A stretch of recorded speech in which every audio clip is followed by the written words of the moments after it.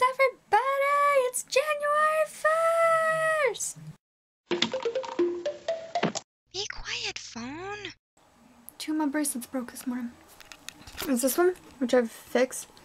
And then, oh, it's back over there. The one with the face. The one with the big eyes face thing broke. And I was like, oh. I added another onto this one. And then I added this onto those things, onto the necklace. And I'm going to see if I can extend this one. I think I know how. So I'm going to try that today. And, yeah. Probably make a few more of them. Oh, and look what Mom and Dad bought me. They got me the yellow one because I was like, I wanted the yellow one. I love the green one, but I wanted the yellow one. So they went back and bought it for me. I'm like, I wonder if I pester them and say I really, really wanted that black one if they go back. But I'm not going to do that. So I got 2 of them, so that's pretty awesome. I'm excited. I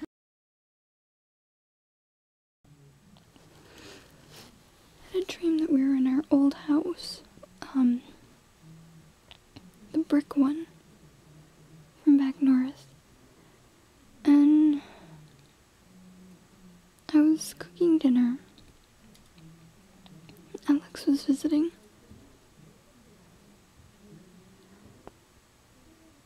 And then I had to, for some reason, even though I was cooking dinner then, I had to prepare the food for the next night's dinner too. I don't know why, because usually I don't prepare stuff.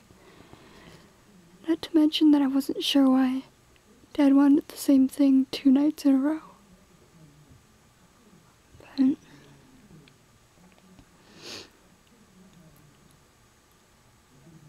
and there was, oh jeez, I can't even remember now. Trying to remember, it's on the tip of my tongue. His Mom and Evie went to go to some kind of museum thing, I think, to look around, but I didn't want to go.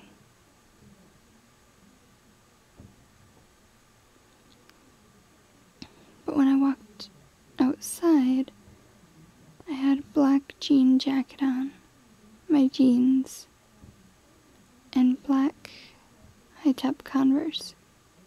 Not the knee-high ones, just the regular high-top ones. And there were 2 guys on their bicycle, scooter, motorcycle things. I knew them, but I didn't know their names.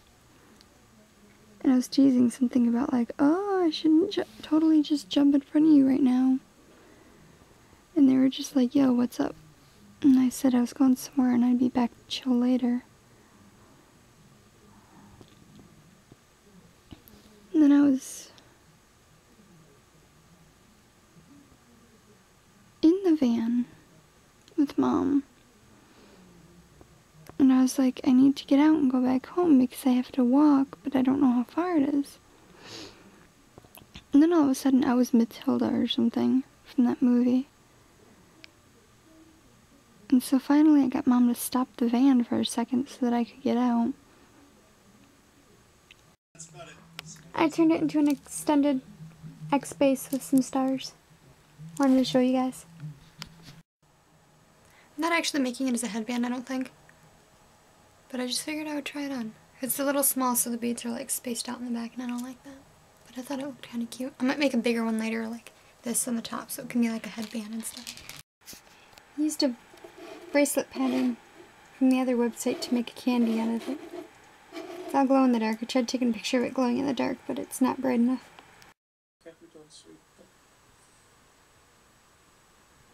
Okay, so I just remembered one of my dreams from last night. I was going through my dream book, and I remembered it. I was in like a store. I want to say it was like Target back up in Midland. I'm not entirely sure. But anyways, there was like larger spaces, and there was something. I don't know if it was the government that was doing it, or if it was just a fluke, or what was going on. But I found out that apparently there was something wrong with the entire city, and they were going to fumigate us, which would mean that it would kill all of us. and it, like, the gases were going to be emitted from one of the factories that was nearby. Of course, granted, it wouldn't have actually been Midland because there's no factories in Midland. But anyways, bunch of people were up front. Had something to do with books, but that was, like, unimportant. And I looked outside, and I saw the factory, and there was, like, a cloud of sorts that was rising. And I'm like, oh, they started it early, because it was supposed to go that night, but it was daytime. And I can't remember if it was, like, a dark-colored cloud, or if it was clear with strange, like, waves, like when you can see heat waves or something. But it was something, and then I ran back inside, and everyone was, like, huddled up, and then we froze. Like, everybody froze, but you were still alive, you just couldn't move. And then I can't remember what I was thinking or trying to do, but suddenly I, like, broke free, and I was alive, and I was fine. And it had something to do with, they were fumigating it, or killing off the people who had no actual desire to live, and those who had, like, true love in their hearts were the only ones who could live or something. Why do I keep thinking that the gas cloud was green? But anyways, I survived, and I think one or two other people that I knew survived. But it was weird because even though I, like, broke free, I could still feel the strange feeling like everyone else who was still stuck in it. There were, like, people that I knew in there too, but they were people from way back when that I don't know anymore. So that was probably the strangest part. Because there's that familiarity, but not of anyone that I know currently.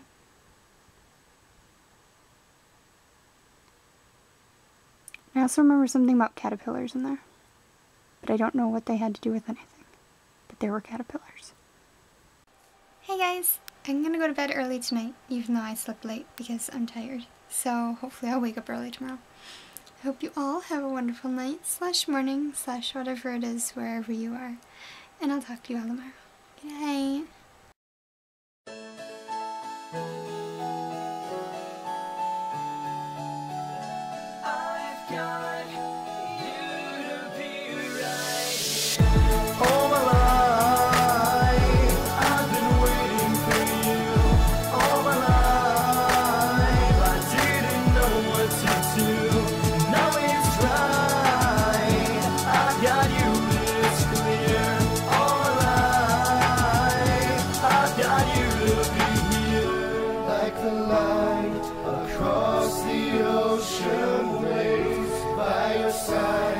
I'd lie for 1,000 days. Keep it bright, your soul burning through the haze. In a fight, our love will break through this maze.